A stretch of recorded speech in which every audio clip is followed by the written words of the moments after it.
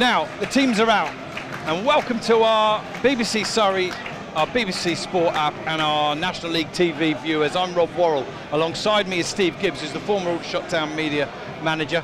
Welcome to supporters of both teams listening and or watching. The shots are in there, all home kit of red and blue striped shirts, red shorts and red socks. And Southend, very simply, in an all yellow strip with, I think, navy blue flashes on the sleeves. Geordie Van Stappershoef in goal for the shots. Ollie Harfield, Cian Harries and Haji Minogue remain the back three this evening. And the midfield four, if you like, the two wing-backs and the two centre midfielders is the same as well. Left to right, Frost, Glover, Widrington and Jones. And then in front of them, Josh Stokes in the number 10 position, wearing the number 10. And in front of them, Tolaj and Barham. Barham, the only change coming in for Kwame Thomas, who drops to the bench. That's just rotation. Barham, tenacious on all occasions, and they just like to keep him nice and fresh. Away to our left, underneath the East Bank roof, where they'll create a great atmosphere, along with the Shots fans on the other side, and on the open slab, and in the last section of the stand. And I can't quite see the depths of the East Bank there, but I think there's at least 300, and it might even be nearer 400 Southend fans. Here's Widrington in midfield. Poor touch, but recovers well and plays it off of a Southend midfield. I think it's ball down the line, and I think Glover should be able to deal with it. He does, up towards Stokes, who gets a little flick on and recovers well. Ball into the path of Tolaj. Now Barham's in a foot race on the left-hand side. He might get the opportunity to go one-on-one against Barham, but he tries a shot, and I think it might have even just scraped the outside of the foot of the post, Steve. Certainly the keeper didn't touch it behind. Very, very close for Barham. He plays on the shoulder, and I think he's accrued the most offsides of any player in the National League, the entire National League. So he just needs that something to go for him. And yeah, it was a 50-50 chance there. Does he shoot? Does he play in Tolaj, who was in space, breaking up alongside him in the right channel? But you can never blame a striker for having a shot. Absolutely not. Now Dimitriou's made a forward run at the other end, and Bridge is into the penalty area, squares it across. It's cleared away by Cian Harries. 21 minutes gone here at the EBB, where it's Aldershot Town 0, Southend 0, and Harry Taylor's been able to move 10, 15, 20 yards forward here, across halfway, exchanges passes with Gus Scott Morris. Now he's going down the right hand side, plays a ball in. Aldershot can't quite get on it. It's picked up by Noor Hussain. He's going to the area. Ball comes in, it's cleared away. Shot comes in, and it's wide from Callum Powell. So he doesn't have the benefit of TV pictures or a replay. If anybody's watching the TV coverage, and there was a replay of that ball into the area, Van Stappershoef's missed it. Trying to make amends. Decent game for Aldershot at Bournemouth on Saturday. Theo Widrington definitely his best so far. Ball into the area, Cardwell shoots, and I think it's gone just wide. And Van Stappershoef may or may not have just palmed it wide of the goal. It's played forward by Miley to Haji Minogue. Fascinatingly poised, this game. Big odds that whoever gets the first goal will probably go on to win it, or certainly not lose it, if you look at the stats. But here's they mean nothing, as Jamal Firefield was pointing out on the NL Full-Time podcast at the weekend.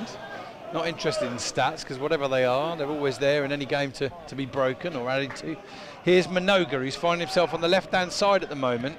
Harfield's in the middle and Harry's on the right. That's a little change. I wonder if that's just temporary or whether they'll stay like that. Might be some reasons for it. Theo Widrington's very deep at the moment as well. I'm not quite sure why Widrington and Harries are just exchanging passes, as if they're trying to run down the clock or something, or Aldershot. But an odd one that, but they go back to the left-hand side. Minogue's got it, plays it inside to Glover.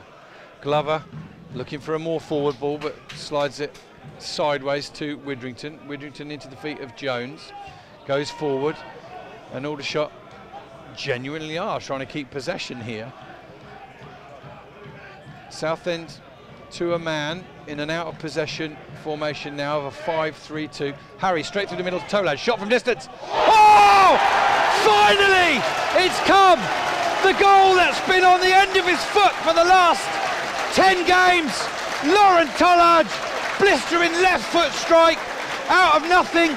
It's another assist for Cian Harries, who has assisted every one of Aldershot Town's last 3 goals.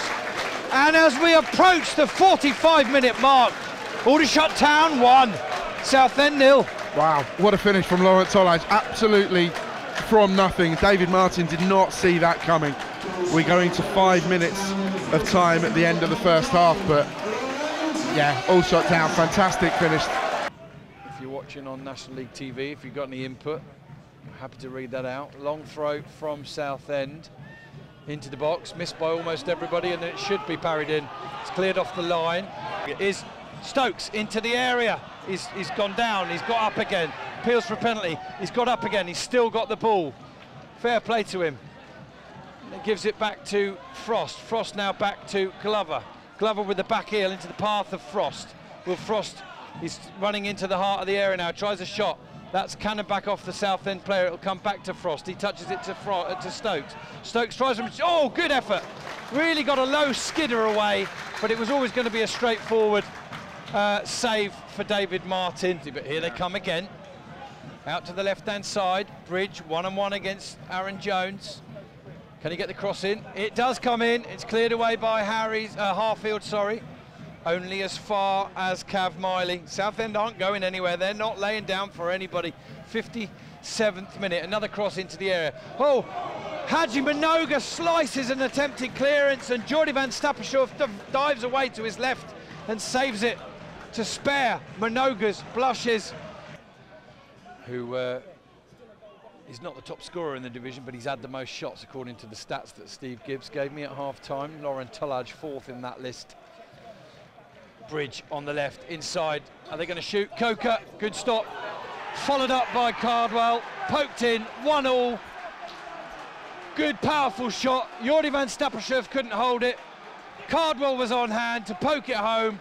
I think that's his 7th goal of the season. Southend are level, deservedly so. 73 minutes gone. Yeah, Southend deserve it, both in the last couple of minutes and overall. It's just unfortunate. And it's the Southend United fans you can hear. Corner comes in, headed towards goal, back off the post, off the bar, sorry, cleared away, comes back in again.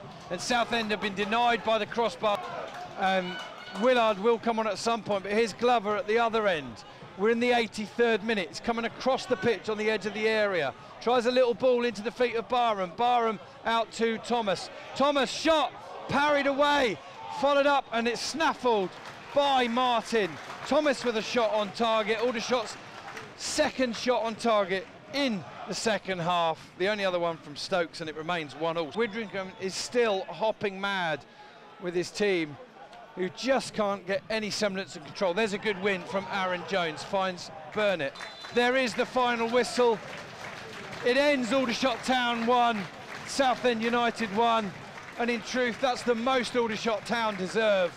A quite brilliant performance of energy, desire, cohesion, and togetherness from Southend United, who will leave the EBB Stadium with a very well-earned and much-deserved point. Final score here. Aldershot Town 1, Southend United 1.